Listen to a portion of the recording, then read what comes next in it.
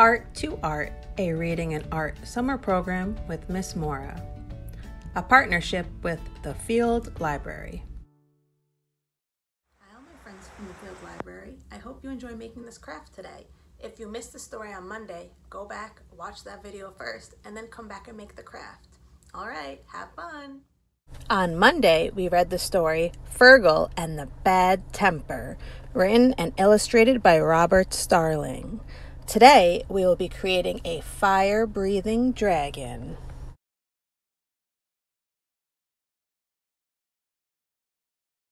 These are the supplies you will need to create your fire-breathing dragon. You will need either a paper towel roll, which you can cut in half, or a toilet paper roll.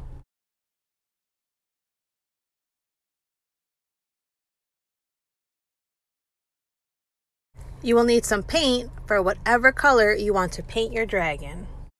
You will need a paintbrush. You will need some glue. You will need a pair of scissors, but make sure you ask an adult before you use scissors. You will need 2 googly eyes, 4 pom-poms. You will need a piece of colored paper for the ears. These are the steps to make your fire-breathing dragon. So the first thing we're going to do is we are going to paint the paper towel roll, whatever color you choose. Then we are going to put it aside and let it dry. Next, we are going to cut out the ears for the dragon from the piece of colored paper. Next, we are going to glue the ears to the toilet paper roll.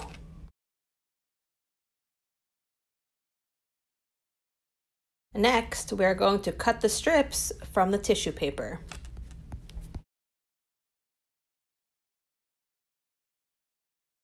Next, you are going to glue 2 pom-poms on for the nose.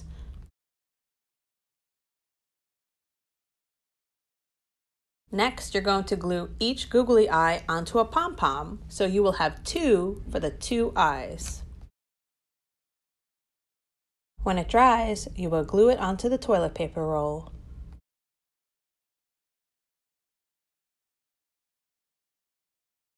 And then lastly, you are going to glue the strips of tissue paper to the inside of the toilet paper roll. And this is going to look like the fire that the dragon breathes. Okay, you guys are all done. You did a great job. Now once it dries, you can play with it. And if you blow into the toilet paper roll, you can see if you can make your dragon breathe fire. You guys did a great job. I will see you guys on Monday for the next story.